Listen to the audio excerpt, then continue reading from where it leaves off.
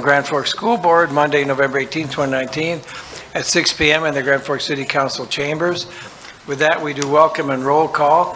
City Council, President Sandy. Here. Ken Vian. Here. Sandy Marshall. Here. Jeannie Mock. Here. Brent Weber. Here. Katie Dockford. Here. Danny Weigel. Here. We have a quorum. Mr. Palmasino. Yeah, Amber Flynn, Here. Doug Carpenter, Here. Jackie Hoffer, Here. Jeff Manley, Jeff's not here. Shannon Mikula. Is she on the phone? She was. Okay, they're connecting her on the phone. Cynthia Swap and Matt Spivey is not here, and Eric Lund is not here. So. Well, thank you. So I want to say welcome to the joint meeting between the Grand Forks City Council and the Grand Forks School Board. This is a fantastic opportunity for us to discuss some strategic priorities for both the school district and the city. I'm excited to discuss the various agenda items like growth, development, demography, workforce development, school resource offices, and mental health matters. And I want to thank Bill Palmasino, President of the Board, Vice President Amber Lynn, Superintendent Dr. Brenner for leading in a collaborative nature that you do. We all go farther when we work together, and we are thrilled to talk about issues important to our youth and our community. One of the pillars of the Grand Forks Promise is a commitment to youth, and it's exciting to see the dedicated team at the school district taking these issues head on. And I expect this to be the first of regular meetings between the two bodies, and I'm excited about working in a united fashion as we move forward. We have a number of presentations from staff members, and we'll follow a roundtable discussion at the end of these presentations. Mr. Palmasino, do we have any comments? No, we're very happy to be here. We're glad you're here. So now I'll turn it over to Mr. Phelan, item 2. Mayor Brown and members of council and school board, thanks for being here. I should say it's been a pleasure working with Mr. Brenner, or I should call him Dr. Brenner. And so I think one of the best decisions you've made is hiring Dr. Brenner to become our superintendent. So thanks for doing that, because we've never worked better together than we are currently with Dr. Brenner. So thank you for Terry and your leadership. With that, we're going to try to hand off a few things. And so we're going to talk about growth development. Ryan and I are going to share that. We're going to watch a 10-minute video of your demographer. And then Haley Rosasson from our HR department is going to talk about some opportunities for us to work together on workforce development matters. And I can't wait for this. Our terrific police department is going to talk about SROs and the Impact Academy. And we're great to have Lieutenant Moe here to talk about that. He's got some great photos of great things that we're working on there. And then finally, Mr. Gockler is going to talk about the final piece, the behavioral health and all the things that you guys have taken up. So we look forward to this. Mayor, if you're okay, if we could go through all the presentations and then take Q&A later so we don't get stuck along the way, if that's okay with everyone. Yep. Okay. Again, I already said that. Thanks, Mayor, for doing that. The one thing that the city of Grand Forks is in charge of is trying to grow and develop the community. And so we take the leadership role in that. And really, I have my colleague Keith Lund behind me, and I think Barry was here earlier.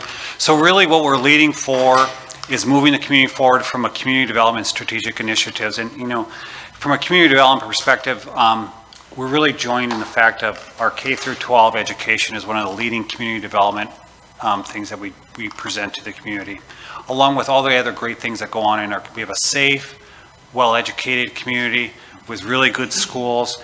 And so if we can't tell the story of that from a community economic development perspective, we're never going to get down to the third and fourth bullet there. So we really thank you for that, and that's really where we're leading the community in all the various aspects. The other thing we've worked a lot on is strategic initiatives, and that's workforce development, and Haley will talk a little bit about things we're working on workforce development. It's not only the city of Grand Forks with the capital C, but a lot of community development groups that we're working with. So we always lead with that. We're going to show you some strategic land and infrastructure development. Is when people come to town, if they think you got a really terrific community, they want to know, well, where can I do something at? And if we're not ready to go in a short amount of time, they go on to the next community. And the final two bullets are really low interest loans and tax incentives. We got to do a lot to get them there, and really that's the icing on the cake as we move forward. So just so you know our strategy from number 1 to number 4 to try to make things happen in our community. The mayor is really proud of this, is that at his last State of the City address, he talked about we're going to be $1 billion community investment. And he's going to have another State of the City in February of 2020. And I think we're going to be able to demonstrate that we've met this goal. And we've met it in large degree this year and next year already. And Mayor, you said probably over the next 5 years, and I think we're going to beat that. And so really what we've done, and just can get a perspective, is sometimes all these things start going up, but a lot of these things are going up because it's been intentional, thinking of those first 4 bullets. And so when we get to some of the development, and I'm kind of speaking of this because we have to work on incentives and those sorts of things.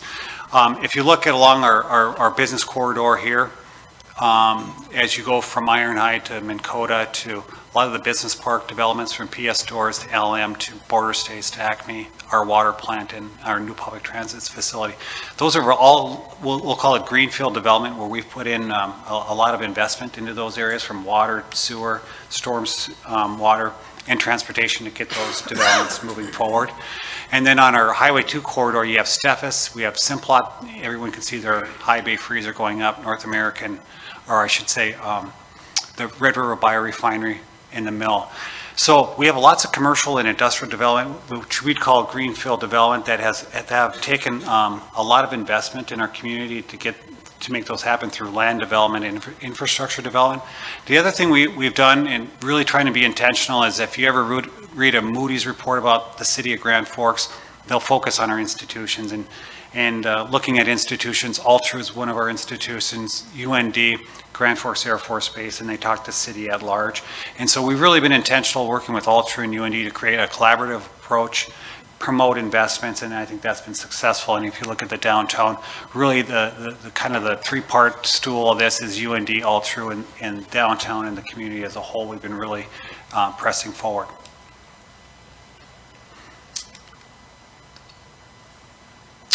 I'll have, from here, I'm going to have Ryan talk about some of the incentives. We know we have an incentive that's going to come forward. We just want to give you some highlights, kind of just remind everybody where we're going. And then Ryan's going to talk about the transition of kind of where we see growth, and I think that's going to really buttress well with that video of your demographer, and I think we're really well aligned with that. So with that, we'll have Ryan go, and then we'll hit the video.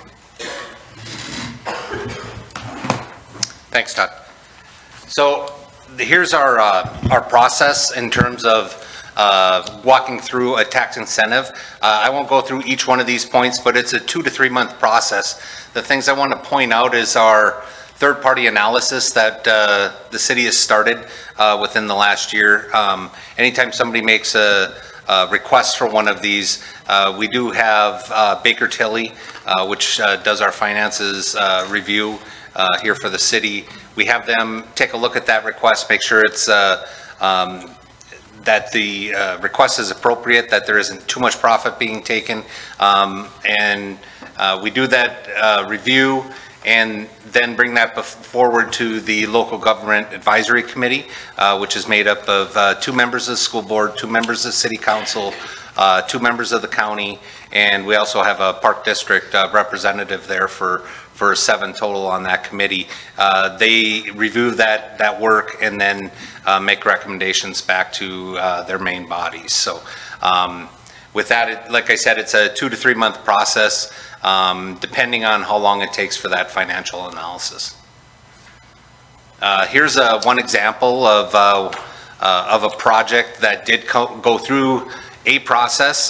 This was prior to our local government advisory committee. It's University Flats. This was done in an area where the developer purchased that property. It was the value of that property, the tax returns was down at this level here back in 2016 when that property was constructed. They're still paying that amount today, and they had 100% through the first 5 years, and then there was an escalating amount that came on. So in the year 2022, there's where their taxes will be, and they'll continue to rise. So they'll be paying roughly 20% of that new increment, and then it'll continue to rise from there. That block, and it's about 3/4 of the block, I should say, out to the year 2028, we'll be paying taxes. You know, they were at this amount, and it's going to be up here. So it's that increment additional. So there wasn't cash given to them. What we did is we just forgave those, what that increment would be. We just delayed the entities from getting that increment. The next thing I want to talk about a little bit is the downtown developments. So we have quite a few of these coming in. What you see, the investments here in blue will be private developments that are coming in. The recent one was the Olivan that we're hearing about now. That should be coming up in the next few months. In addition, we also have on this map some public infrastructure or public projects that are coming in. Town Square investment. This doesn't highlight the Demers Avenue project in and of itself, but we also have some other pocket park investments too that have gone on, and then the Herald building itself as well. In the future, we'll be having the water treatment plant site too, which we're really excited for. That should be coming online by potentially in the year 2022, roughly. I also want to talk about greenfield developments and how some of those projects come on board. Here's a map of the city. This is our 2045 growth tier boundaries. So the tier ones that you see, these are the areas that the city will be developing out in the next 5 to 10 years. And so what you start to see is where some of these residential areas are starting to fill up. Even this map's getting to be 3 to 4 years old. Some of these areas are really starting to develop, and you'll see some maps. Here's the Discovery areas right in here, golf courses in here, and then this is where some of those Thompson homes are going in now. And Prairie has some other developments in there as well. And we'll talk about that here in a bit. In addition, here's our strategic infrastructure growth areas. Todd had mentioned this a little bit about all those new areas that were really going on. We're kind of on this edge here. That doesn't happen without the tens of $millions of infrastructure development that goes on. Water, wastewater, stormwater, and transportation. So that's both streets and bike infrastructure, sidewalks, those types of things. All those need to happen for that development to occur, which then leads into our tax base growing. Again, these mostly on the western edge and then down in this area. And then we have some future, probably a battle going on or a future discussion in terms of 62nd Avenue that could be on the near horizon. Here's some of that area, specifically where a lot of that residential growth, not all of it, but the majority is going on. These are the lots that were available in 2018 that were going up, 2019 as well, which is just this last year. And then you can see a lot of those available single family lots. This was at the beginning of the year. A lot of construction has happened since then as well. So if we had an air photo more recent, you would see even some of these areas starting to pop up with homes as well. So all this infrastructure came in this year, and in addition, Al would be able to do a much better job of telling you, but all that area is filling in as well. One other area I'll talk about, well, we'll get into that in the future as well. This is that 62nd growing through here. We still have some areas, but there's a lot of lots that are available, and they'll start to fill up in the next year or two. We're still right around that 100, a little over 100 lots, single family, that are going up a year.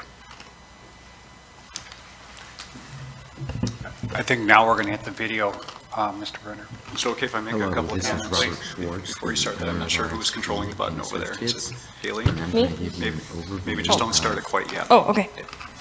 Thank you. Just so I can provide some context to this. I think everybody is probably familiar that we're in the middle of a master facilities plan, master facilities study, looking at all of our campuses across the community, including Twining Elementary and Middle School at the Grand Forks Air Force Base. I think all of you are aware that we have some budget conditions that are strapping our resources, and basically what's strapping our resources would be the conditions that our facilities are in. Chris Arnold, our Buildings and Grounds Director, probably says it best when he says we're reacting to a lot of our catastrophic failures in our schools. And so when we're in reaction mode all the time, it's very difficult to get ahead of the game in terms of facilities. So we have a lot of data sets that we've been looking at from a budget perspective, from a facilities perspective, from a demographer's perspective. And Rob Schwartz, he is the principal owner for RSP Associates, and he has been doing our demographics over the last, I would say, 7 or 8 years. And with enrollment projections, neighborhood projections, where we're growing, where we're stagnant, and where we're actually losing some ground in terms of population. And I'm happy to say that he was only 2 students off this year with our 7,500 student count. So he's been pretty spot on as we're doing some planning for the future. The other thing, and I'll say just to echo Todd's earlier comments, it's been a privilege to work with the city, to be part of Team Grand Forks. I was able to spend some time with Team Grand Forks during the last legislative session, and I think there's some awfully good synergy that's been created, and we can talk about common themes, because at the end of the day, we're all competing at the state level. We're all competing for the same scarce resources. Some would argue whether they're scarce or not, but we'll just leave it at that. So it's been wonderful to be a part of that process as the city moves in terms of growth. It's good for the school district to be working hand in glove. When you're talking about infill and greenfield, we think it's important for us to be at the table and be part of those conversations as well. And I think a lot of good will come out of those conversations. So with that, we've got about a 10-minute voiceover presentation by Rob. And at this time, I'll just send around a 2-page handout that's part of Rob's slides that you might not be able to see very well when he talks about the enrollment projections at certain buildings.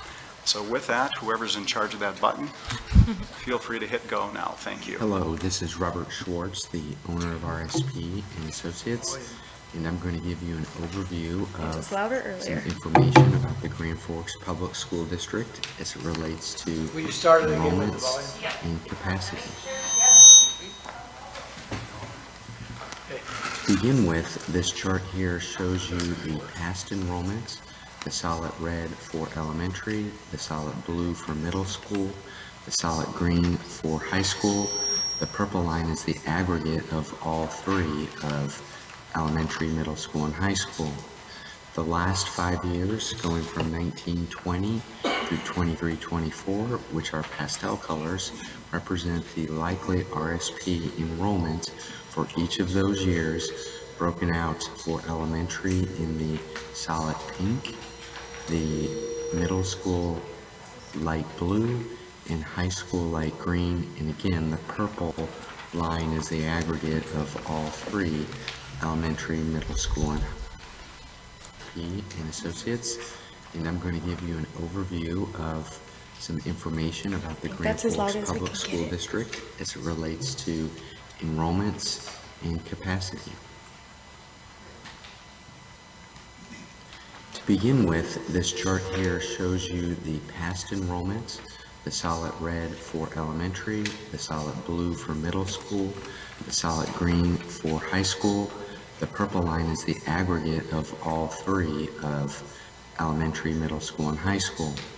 The last 5 years, going from 1920 through 23-24, which are pastel colors, represent the likely RSP enrollment for each of those years, broken out for elementary in the solid pink, the middle school light blue, and high school light green. And again, the purple line is the aggregate of all 3, elementary, middle school, and high school. What you're able to see on this chart is in the 18-19 school year, there was just a little over 7,300 students, and we're forecasting by 23-24 that you'll have about 7,700 students. And you can see again the breakdown of enrollment change at each of the levels. The bulk of the growth will happen at the high school level. We also have prepared a map that's an animated map that shows you the heat density of areas within the area we've zoomed into of the city of Grand Forks. starting in 2004-2005 and going through the 18-19 school year. As you're watching this video display, the areas with the greatest concentration of students is represented by the darker red areas. And then as it gets less dense, it radiates out into the yellows and then into the green. What you'll notice is that the population has been moving slightly throughout this time period.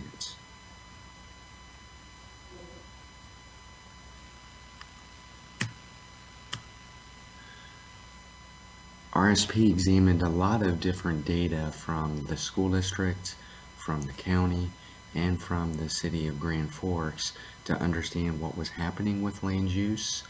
So looking at zoning, looking at the future land use plan, and from all of that information we generated areas that likely could see growth. We categorized them in 3 different areas. The green areas that you see on this map represent where we are likely currently seeing activity. The yellow areas represent where we might see some activity within the next 5 years, and then the purple areas likely closer to 10 years out. We factored in again different infrastructure items, whether it was new lift stations, where the infrastructure was located, who owns the land. I'm even planning for the water treatment facility area that's along the river to have some sort of redevelopment over the next 5 years. From the information that we put together, we generated what you will see on the next 4 tables or next 4 slides is information that quite a bit of information about each of the buildings. So starting on the left hand side of this table, you will see each of the buildings. You will see the functional capacity that RSP provided for each of those buildings.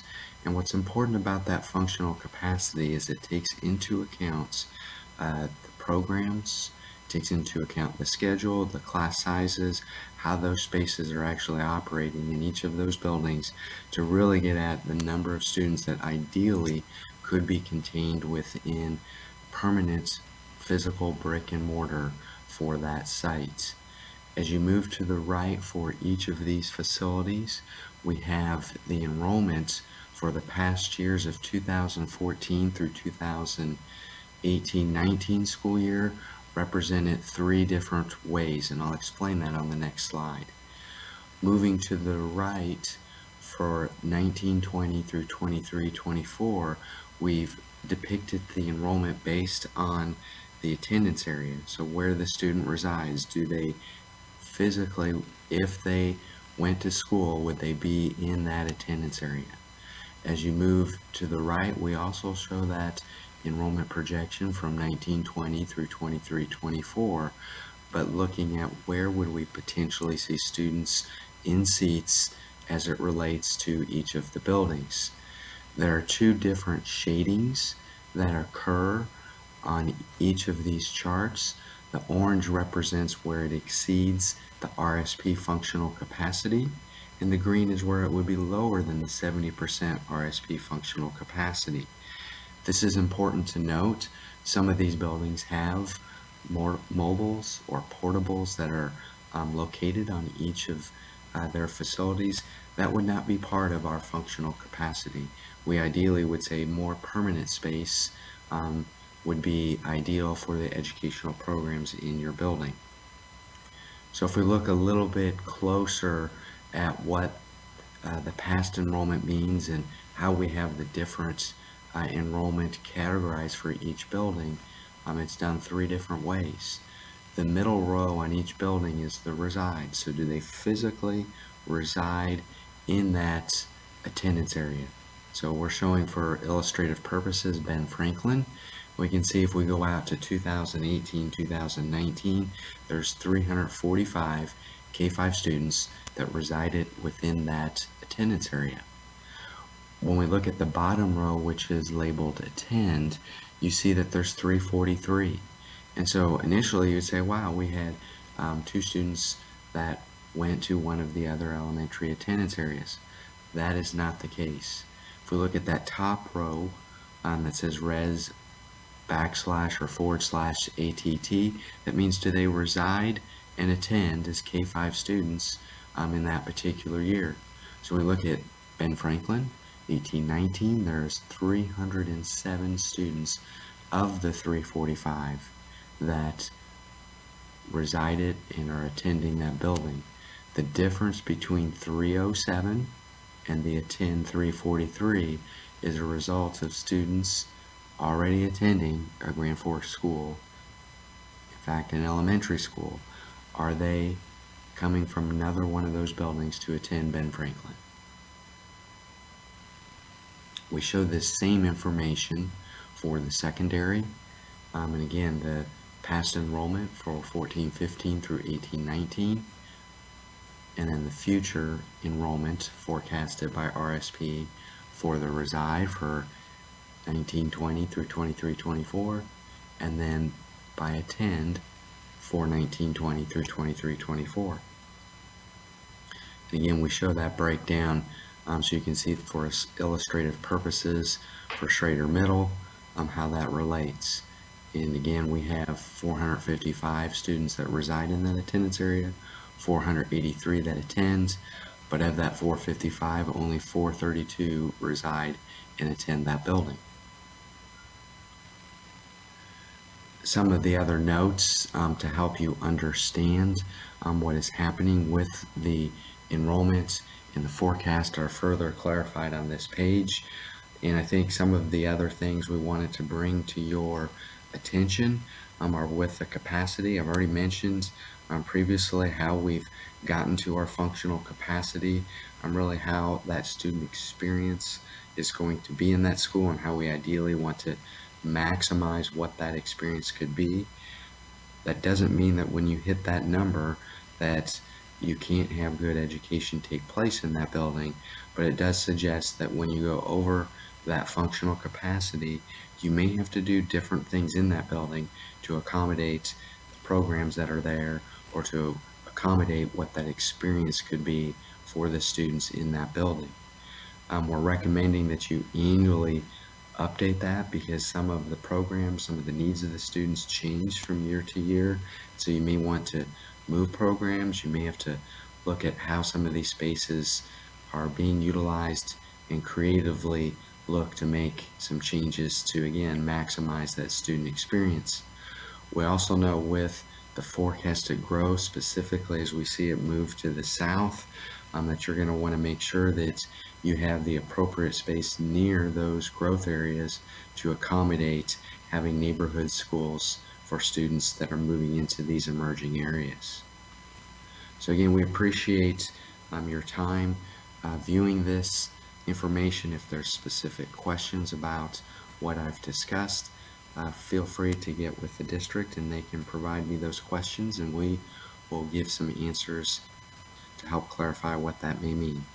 Thank you.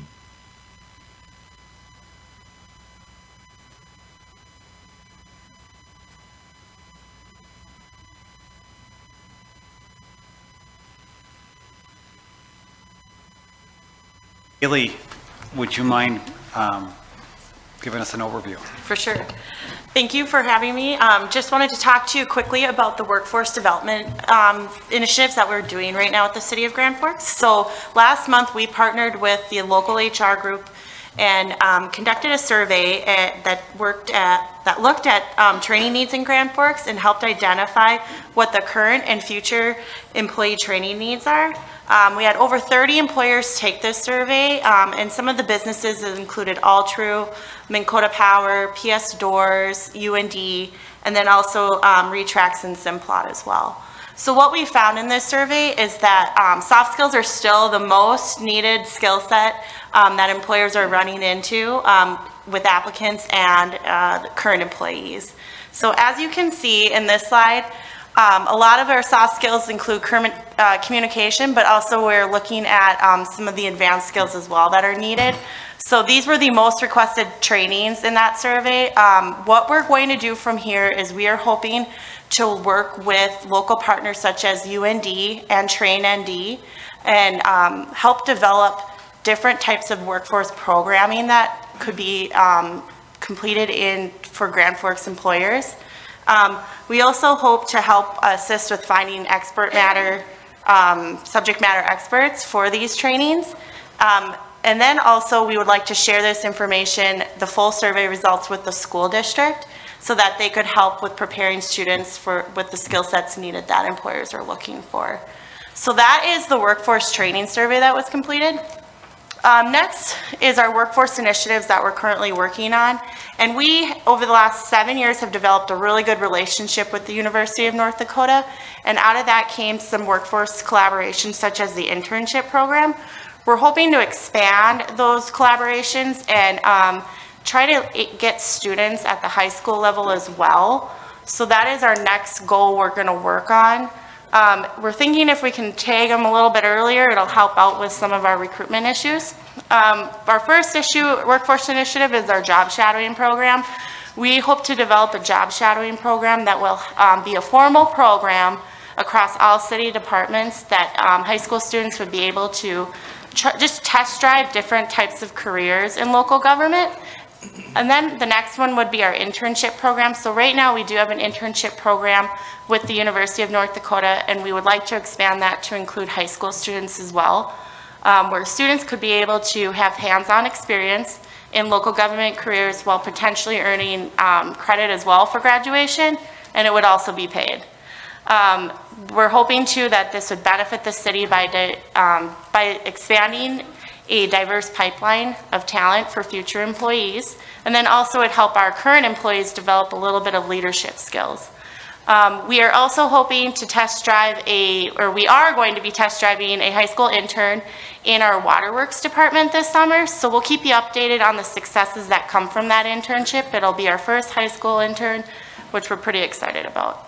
The next is our career academy. So this is sort of a dual purpose, and we're in the very infancy stages of this idea. And what we're hoping is that this career academy could serve two purposes, where it would help with our workforce planning, and then also with helping high school students who may not want to go to college right away after high school. And what they could do is they could take classes at this career academy on different areas, such as equipment operations, mechanics, other hard to fill city positions while in high school, and then after graduation, hopefully they could come work at the city of Grand Forks. So that is one of the areas of service of that career academy. The second area would be actually helping our current employees develop some skill sets for promotional opportunities like leadership skills, communication, and business writing to help with future promotional opportunities.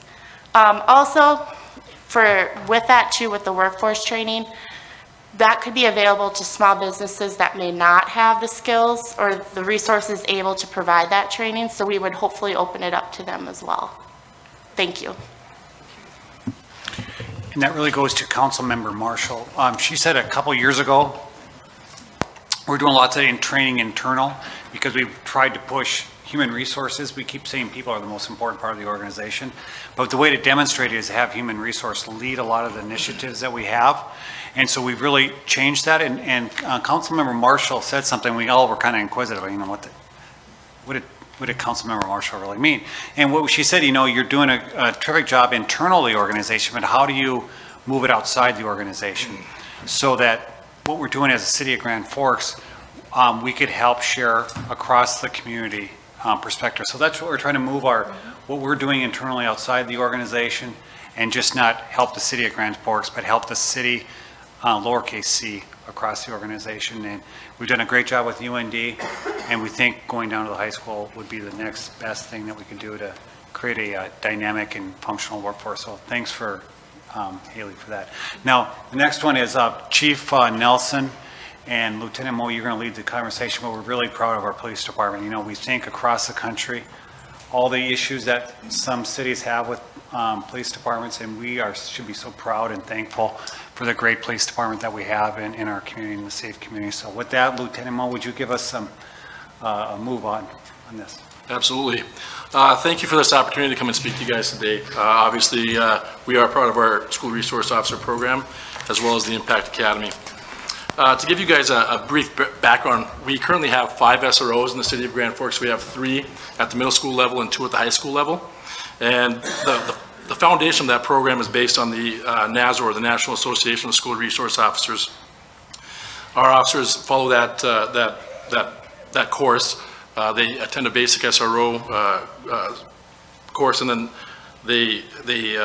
their goal, are to provide a safe learning environment, provide valuable resources to school staff and members, foster positive relationships with youth, develop strategies to resolve problems affecting youth, and protecting all students so they can reach their fullest potential. Also, our officers are members of the North Dakota Association of School Resource Officers, and this is very similar to the national one, except it's within the state. They have contact with other SROs throughout the state, whether it's Bismarck, Fargo, Minot, and there's some others that are county-based. But then they're able to share ideas, practices, best practices, and of course attend quarterly meetings and trainings. I should keep the slides going here with me, sorry. So to further expound on the NASRO concept, there's a triad concept, and basically that's the officers assisting as an educator, specifically a guest lecturer in some of the courses, informal counselor or mentor, and then a law enforcement officer. They accomplish these goals more specifically in my mind in 2 specific categories: security and engagement. The security is not just structural, it could be practices or best practices such as lockdowns within the schools, trainings, and then the engagement with the students, the school staff, and other community members. Getting into the security, when we talk about that, we think of what a police officer normally does. Whether it's a crash, they take the crashes or, while on school property, they ticket improperly parked vehicles, they field criminal complaints, complete criminal investigations relating to school incidents to include thefts and fights and those types of events, and then prevent illegal substances such as drugs from entering the school and the property. And again, like I said, that is what most people envision a law enforcement officer doing, just expanding that to the school campus. However, there's a lot of other things that they do participate in. More specifically, they are a constant police presence to confront any assaultive threats from within the school or from outside the school.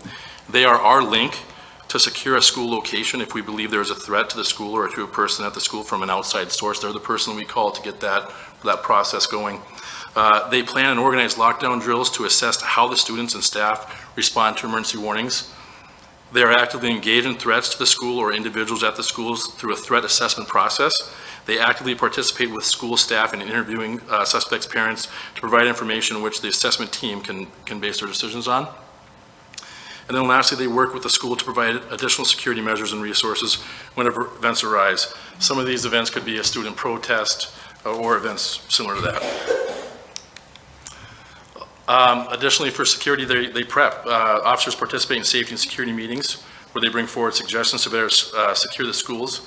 One such example is viewing camera systems with school staff and making sure they are viewing the portions of the school and the outside of the buildings that they specifically want to target. They work with the school to test new safety technologies such as emergency apps, radios, items such as that. They facilitate conflict resolution through restorative justice programs. They created and managed a text-to-tip program to receive anonymous information. And of course, they have ongoing communications with other GFPD personnel regarding student issues. And what I mean by that is there are times that officers might have a student or an incident, and they are a good resource for them to gain some further knowledge or best solve an issue. And this is the part that I really get excited about is the engagement, right? There's a lot of opportunities for us to have positive contacts and relationships with students, and that is a huge goal for us and our department. And of course, there's no better way to do that than in schools. So one of our biggest programs is the middle program. It stands for Managing Interpersonal and Day-to-Day Life Experiences. It's presented to every 7th grader in Grand Forks, and the topics include stress and coping strategies, role of law enforcement in our community, social media, positive negative relationships, and drugs. At an elementary level, we have non-SRO officers that have committed to present to a course in winning decisions to every 5th grader in the school district.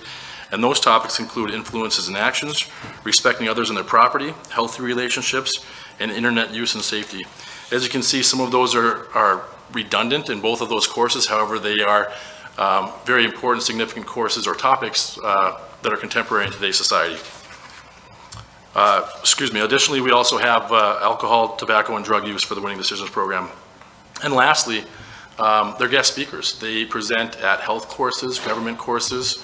If a teacher requests something, they can usually come up with something, as long as it's relative, to help present in those courses. And then further on with the engagement, they participate in a lot of events. They attend school events such as the Cushman Classic and school dances, providing extra security and engagement with the students. They assist in fundraising. One example of that was Corporal Beth Scari at Red River. She has organized a police dodgeball team to participate in the school's Dodging for Jammies event. Of course, it's a pretty exciting event. I'm not going to say that we're very good at it, but it is a good time and a good event. So a lot of us realize we're not as flexible as we once were, and we're getting older. So, and then of course our officers are engaged in the youth by participating in pickup football games during recess, and have taken Pies in the Face to assist in fundraising events at their schools. As you can tell, engagement is a huge part of our department and the schools. So with that, we started a new endeavor, and that's our Impact Academy. What we found out is there was a perceived need, and we sat back and thought to ourselves, who engages the youth throughout the summer when they're not in the school? Obviously, the school is fantastic at engaging the youth at those times. Those that aren't involved in any summer programs, we wanted to I guess, fill that gap there a little bit. And the GFPD believed a summer program would be a great opportunity to engage these youth. Our goals of this program were to build trust with the youth, teach students to be role models, get involved with community organizations and volunteer work, and of course help students see the impact of their choices and decisions. And this brings us to those that we tasked with this important endeavor. Corporal Thor Lashus and Officer Farmer were selected for this initiative, and this was quite simply putting the right people in the right place. And in my opinion, they did a fantastic job. They rocked it.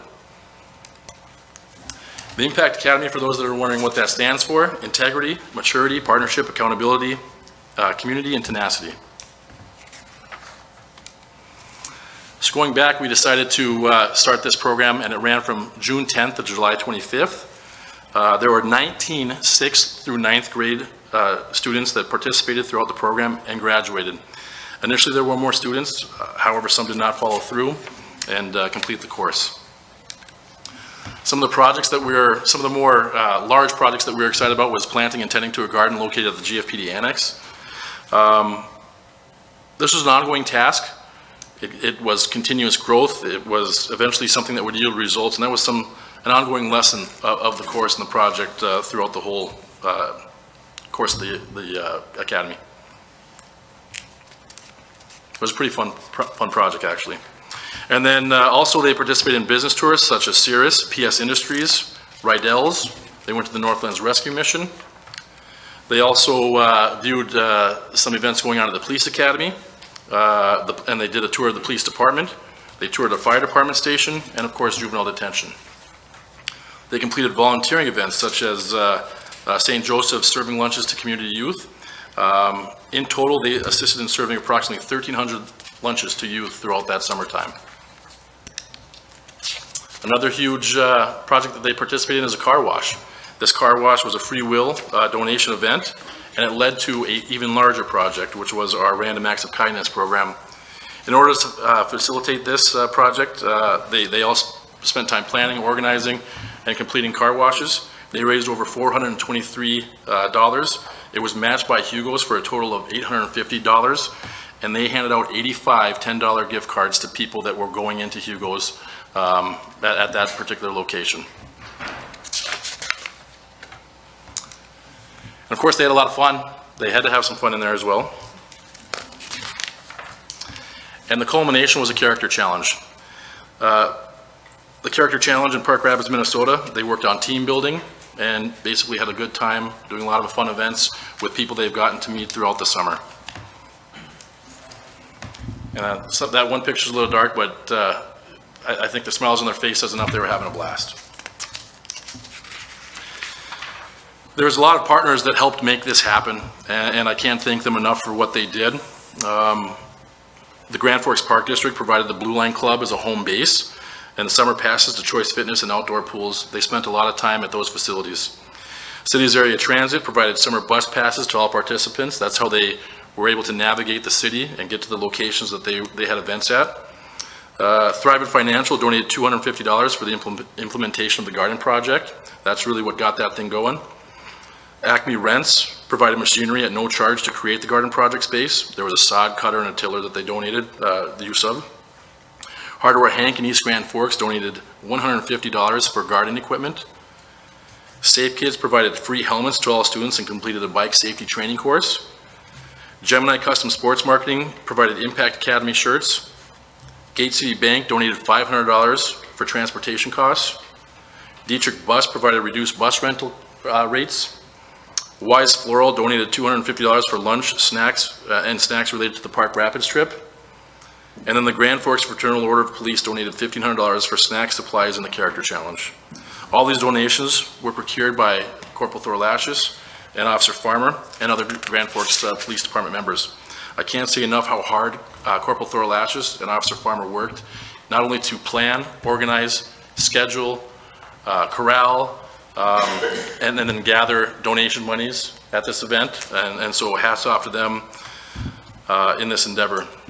The outcomes were growth. Participants have grown to be more positive peers and role models. And then, of course, our return participants have found ways to give back to their community. It was very neat to see how these groups of kids that are from different parts of the city came together and really had this core bond at this Impact Academy. So lastly, some of the improvements that we intend to implement this following year. We plan on improving the method of participant selection, an application process coined with the SRO and school staff approval. Staffing. Increased staffing could be utilized for higher individual engagement during activities. We had 2 officers that took on and shouldered a lot of responsibilities with these kids, and I think they could use a little bit more help. Transportation, the CAT system was invaluable, getting us around town. However, additional transportation means would be beneficial to reduce the budgetary impacts, such as travel throughout town and to the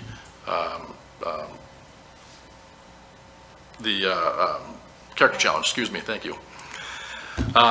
That's the end of it. Thank you guys for your time and attention. Dr. Brenner, it's back to you. All right, I would like to introduce our District Mental Health Coordinator, Jeff Gockler, who has some information to share with you. Would just like to provide a couple of comments before Jeff takes over. Some of you have heard me say this before, so forgive me.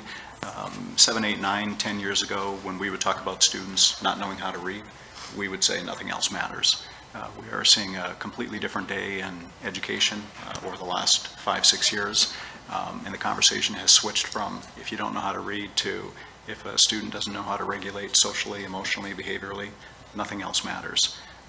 Social emotional learning has risen to be one of the top 3 buckets in our strategic plan that will be finalized sometime in January. And as a part of that, or even as a prelude to that, the district recognized that it would be important to have somebody be a facilitator, coordinator in that type of role at the district level.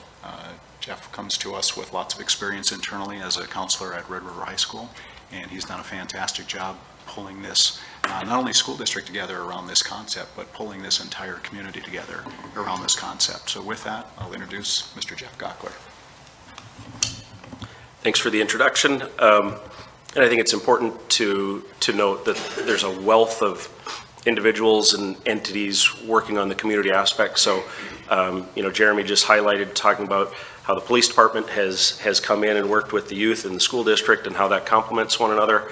And, we're continuing to work with the students, obviously, during the school year in the summer, but we also wanted to take that, I guess, kind of inverse approach and think about how can we also reach out back into the community and strengthen the community as well. So that's where I'm going to focus my attention tonight. So those of you on the school board, I think it was just last month that I spoke to you, and it was kind of a combined effort of, what are we doing in the school district and in the community, and my focus tonight will be a little bit more on the community aspect. So we're referring to this as a Grand Forks Community Collaborative.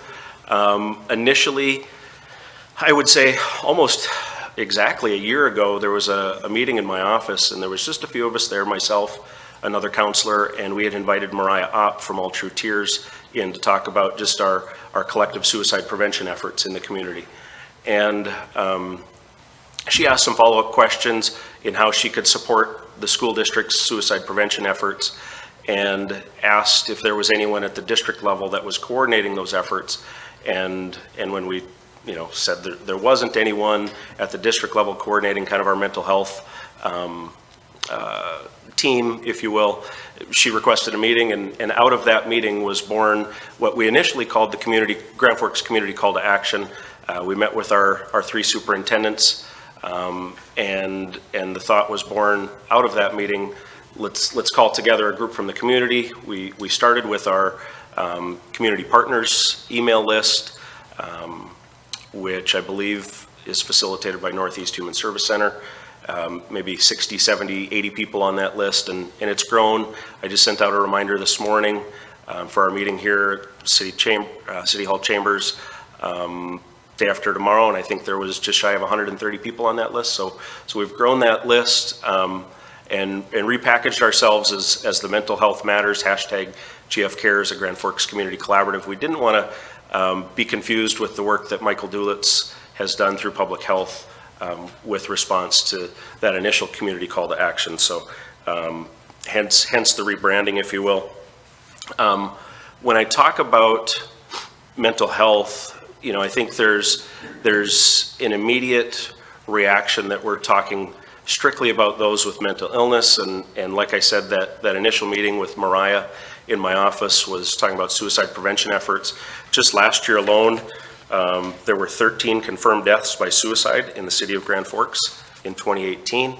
But I would like to highlight that when we talk about mental health, what do we mean by mental health? You see there the quote I've got up, physical health is more than the absence of disease. Mental health is also more than the absence of mental illness. All of us in this room, all of us in this community, right? Everyone has mental health all of the time, just like we have dental health and physical health and financial health, we all have mental health. And so that's really the focus of our group's work. I didn't have a graphic, or I originally had a graphic here. It didn't translate over into the new slides, but basically what it shows is 2 continuums: mental illness, low mental illness, high mental illness, high mental health, low mental health.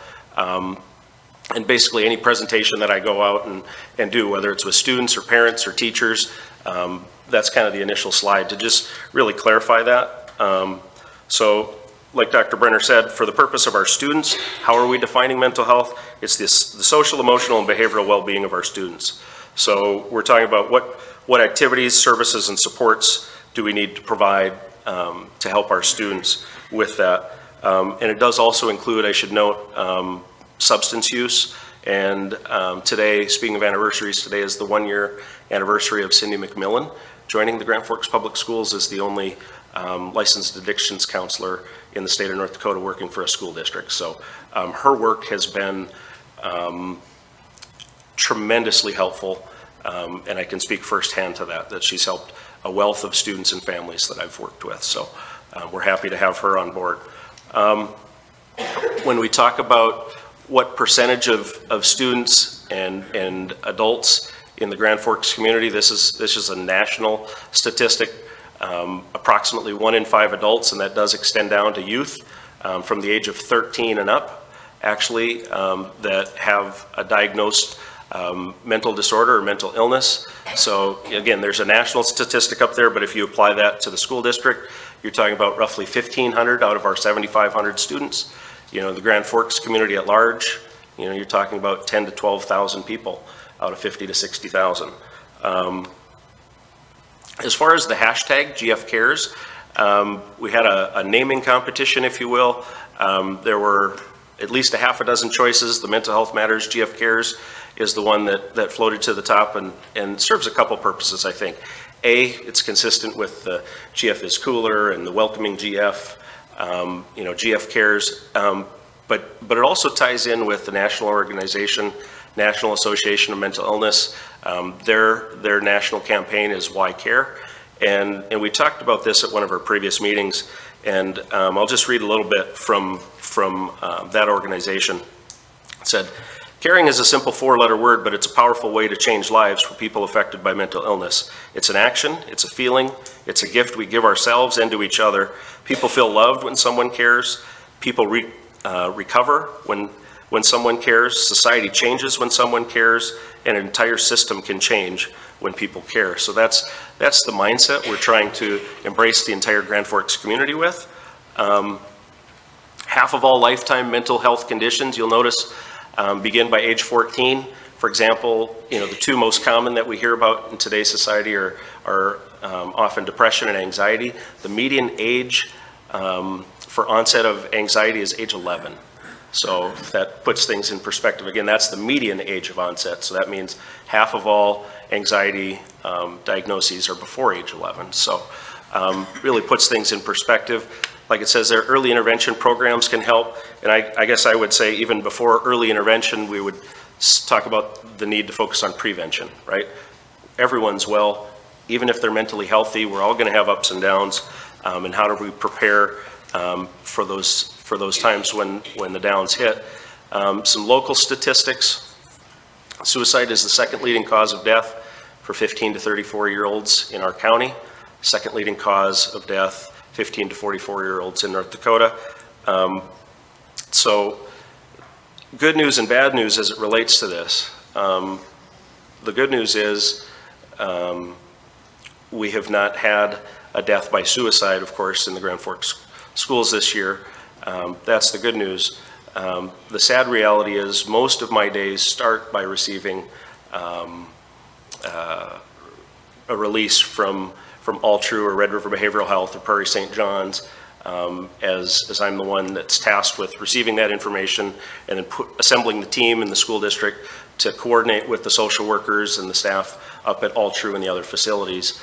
And so we're well aware that there are numerous students out there that are struggling, but I'm also thankful for the teams that are in place to help them recover and to get better and to get back into the schools. So there's been a marked rise. I've looked at the data all the way back from 2003 to current 2019 in the Youth Risk Behavior Survey for the state of North Dakota. Just to put it in perspective, I'll give it to you as a fraction. Roughly 1 in 5 students at the high school level, and this is in the state of North Dakota, but generally applies to Grand Forks. 1 in 5 students considers suicide. Approximately 1 in 7 plans, has suicidal ideation to the point where they've planned that event, and approximately 1 in 8 have attempted. Just 6 years ago, only 1 in 4 students, not only, but 1 in 4 students said they were sad or hopeless every day for at least 2 weeks. That fraction is now up to 1 in roughly 3. So again, there is a noticeable difference just in the last 5 years. On a more upbeat note, you'll notice the mission and the vision that our community collaborative came up with. You'll notice again the strengths-based approach here.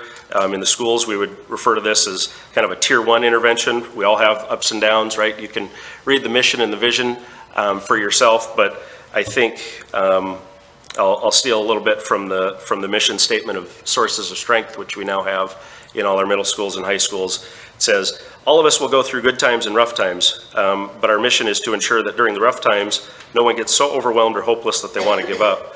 So our goal is to spread hope, help, and strength into every corner of our community. And that's the approach our community collaborative took here. There's a planning committee actually there's 10 of us now. I believe there's 9 up on the screen. You'll see the different entities that are represented. Mariah Opp with All True Tears, like I said, was in on the ground floor. David Perry, that's with the Mental Health Technology Transfer Center, which if you're not familiar with that organization, I would encourage you to research that on your own. They serve a 6-state region. North Dakota obviously just being one of those 6 states, but they're right here in our own backyard, and they've been an invaluable resource. I can't say enough good things about David and his team there at the MHTTC. Pete representing the city, and then Michael Dulitz with Public Health, and then the 10th member is Ashley Nelson. So when you talk about collaborative efforts, Ashley is interning with Michael through Public Health, myself with the schools, and Mariah at All True Tears, and that's been a nice way to keep our groups connected as well. So success through collective impact. How do we address a complex social problem beyond the scope of a single organization? So we've talked about this, bringing these different groups together, and certainly mental health of our Grand Forks community is a complex social problem, that we're all in this together. Roughly 40 different partners that are represented with our Mental Health Matters organization. I did bring a handout. I can distribute that when I'm done. It gives maybe a little bit more in depth about the 4 different work groups that we've got, that we've kind of factored into, or fractioned into, rather. One of our groups, I think it's the Community Awareness Group, has led the efforts to secure a website. So we now have the domain gfcares.com, and we're working to build that website as a one-stop shop, if you will, for the Grand Forks community on the supports and services that are available to our community at large. So again, it's a work in progress, but collectively we'll get there. So I guess that's it. Mayor, back to you. Back to me. Well, I have found this to be quite informative and quite helpful, so I thank everyone for what they do. And I started, when I have to speak publicly, I say it's great to live in a community that cares. And it seems to be that's the case, because we want to make Grand Forks a great place to live, learn, play, stay, and invest, and to remain. So I want to thank you for that. And part of the Grand Forks Promise, one of the pillars is commitment to youth, and I think we have a good team in place with our schools, and I appreciate what you do to help us be a better community. So with that, is there other discussion, I guess?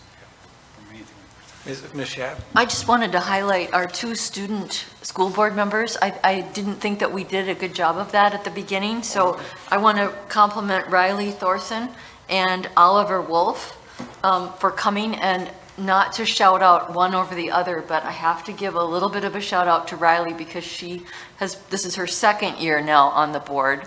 And she is very dedicated, and they both are coming to all of our meetings.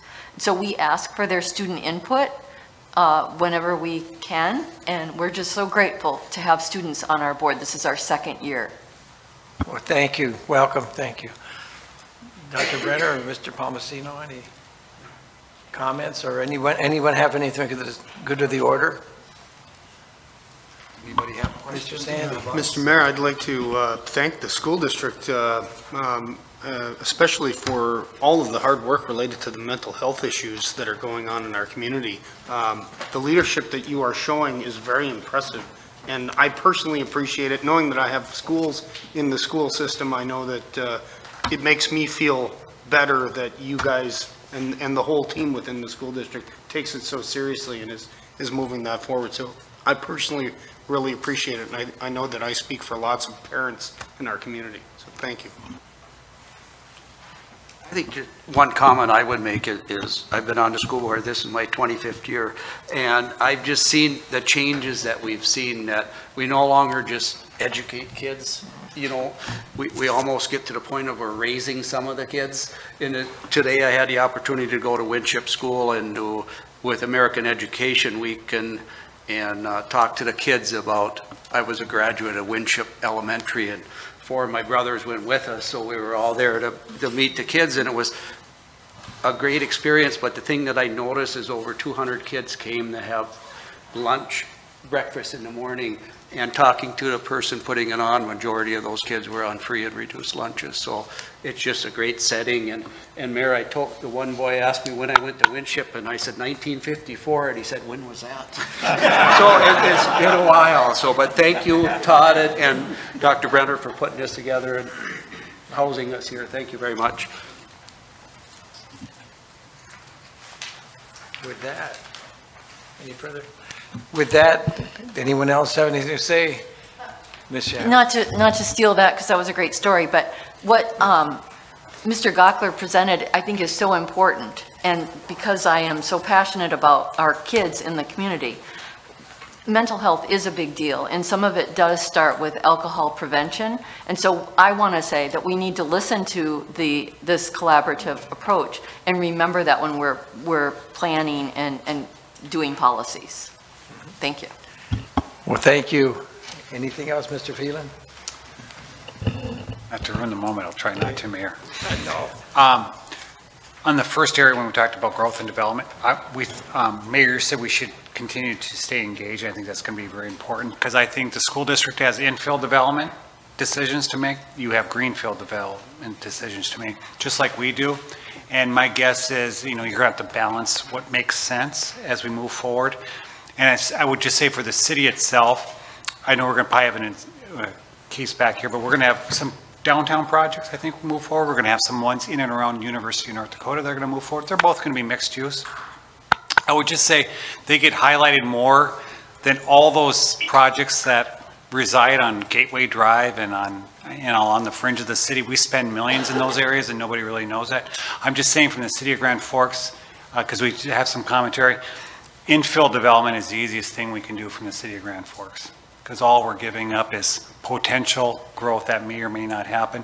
To make all those other developments happen require investments in the millions. So as we get down that road, we're similar to you, and I think we're more alike than we are different, and I think if we can keep that spirit alive and keep an open mind, I think really on the cusp of really great things in the Grand Forks community, and we want to keep it moving. And so that's my mission every day on behalf of Mayor Brown and the members of City Council. Thank you. Thank you. Please stand as there.